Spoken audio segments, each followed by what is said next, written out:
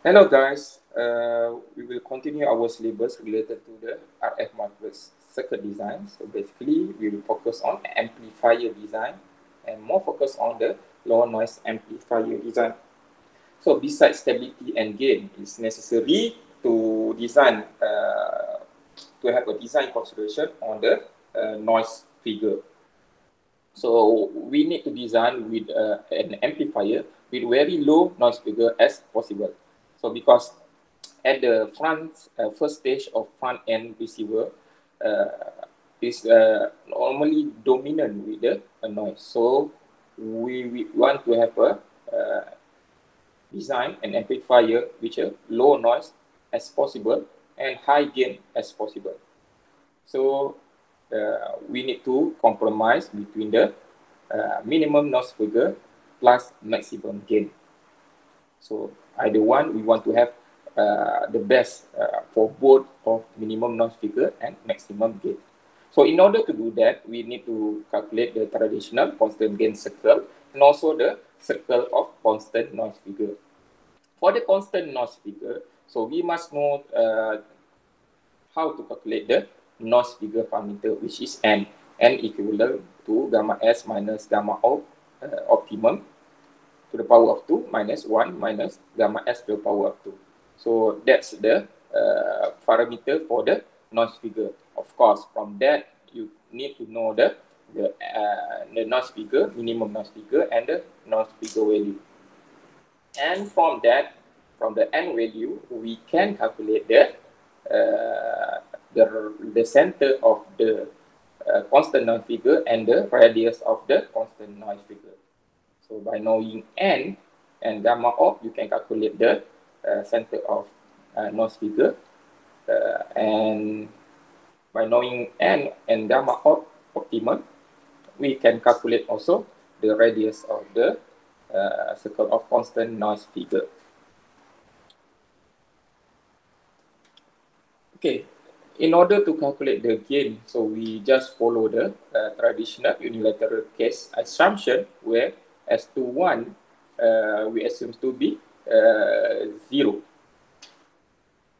So by doing that, we can have the traditional GS and GL value. And we can estimate the GS max and GL max. And from that, we can calculate the normalized gain factor. So this is just a normal one where we want to use to calculate the constant gain circle. Okay, to have a better view, so let's see an example here for the design of low noise amplifier.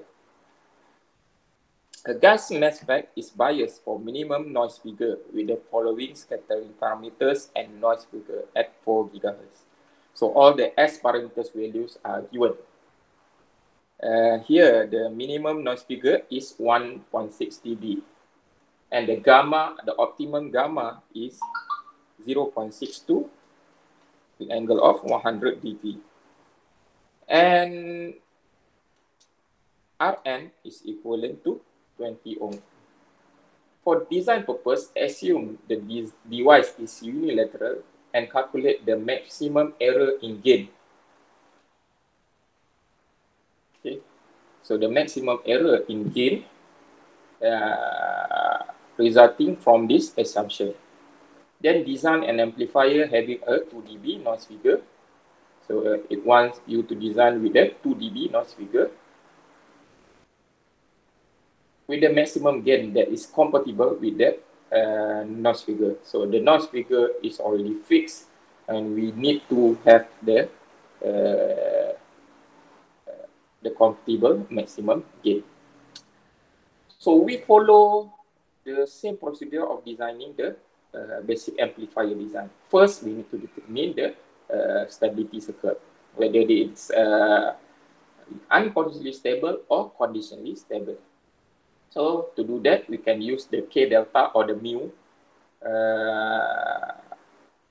and based on the S11 and S22 is less than 1, so we can have we know it is unconditionally stable. Or we can determine it by calculating the K and delta here. And from that value of K and delta, we managed to determine it is function as a unconditionally stable. So next, the step number 2, because the question asks to calculate the maximum error in GT, so we just need to calculate the U for the unilateral parameters, and from that, we just include it in the formula here, okay, and we can have the amplitude range for the GT and GTU, and the possible error happen when we assume unilateral, because here the S12 value, it is not 0, is 0.05. So the range of possible error is plus minus 0.5 dB. So this is an assumption when we take the assume it is unilateral case. So next step, let's plot the noise figure circle. Okay, in order to do that, we need to calculate the noise figure parameters. So F minus F main here. Okay, so F given here is 1.58.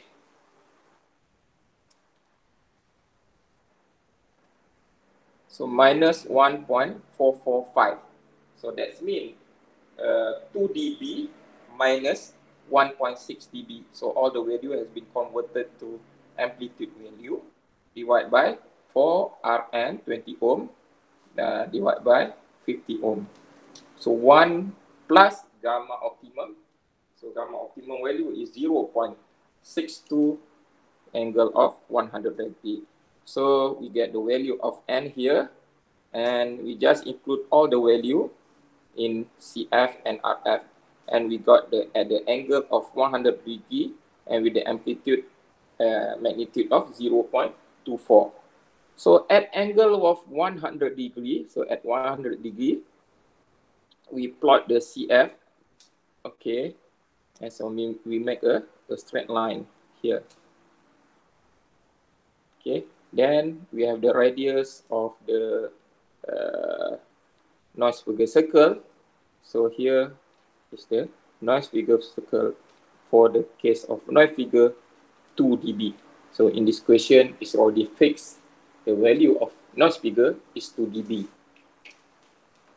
that we want. And the minimum noise figure is 1.6 dB. Okay, next step for you is, okay, so you need to calculate the constant gain circle. So we need to assume we need to have one technique of try and error. So why we need to have try and error? We need to determine the gamma S value.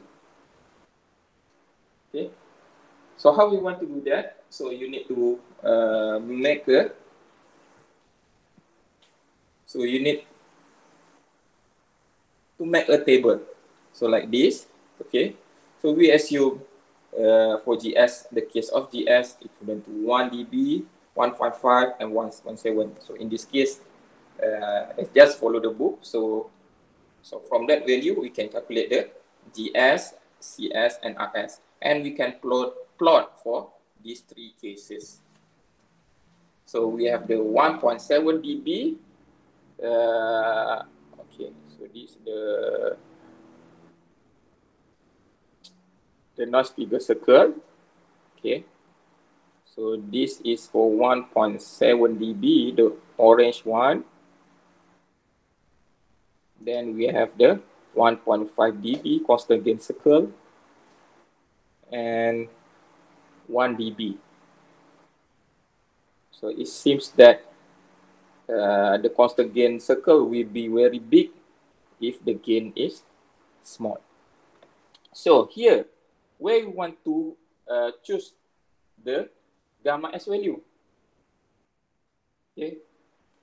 So in order to do that, we need to have a point which is intercept between the constant noise figure circle and the constant gain circle. Where is it?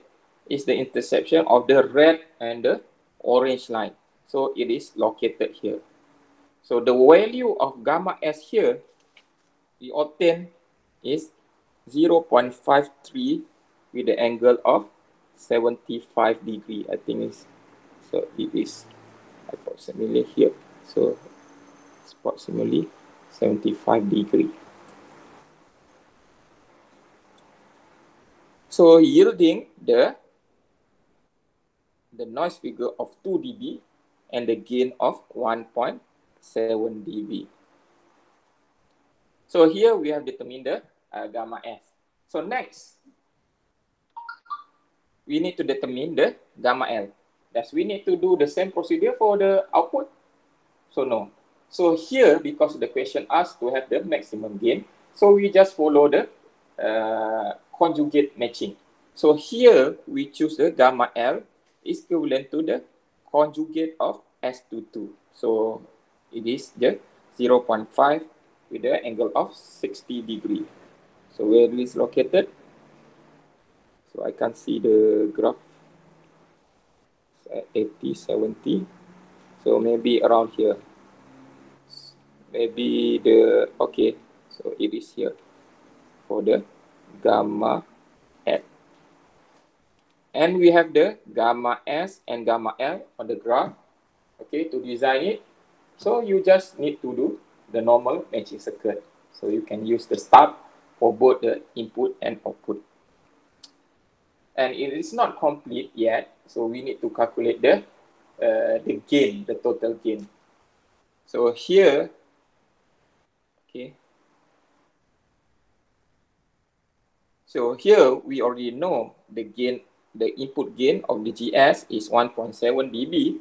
So we need to calculate the output gain, which is follow the maximum gain for the output formula. Okay, the conjugate matching. So 1 minus 1 minus S22 to the power of 2. So we get the 1.25 dB. So next, we need to calculate the transistor gain, which is S21 to the power of 2. So we got 5.58 dB. And we add all with the GTU for the unilateral case.